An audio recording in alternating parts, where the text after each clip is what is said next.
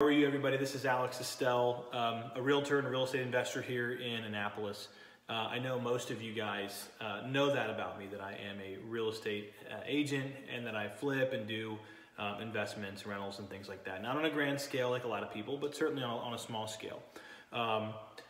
More than anything, I get questions every day in person, online, all that good stuff about how did I get into flipping? How do you get into rental properties? How can I get started? What do you use for funding? How do you do the work? All that stuff. And so I get, like I said, requests for more content like that in person and online every day. So one of the things that I decided to do was start a YouTube channel, Alex Estill Real Estate. Like it, share it, subscribe.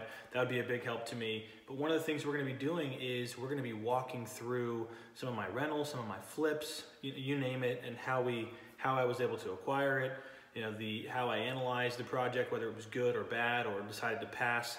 Like I said, I'll even talk about the ones I decided not to do and the reasons I decided I didn't want to do it or I ultimately didn't think it was worth it.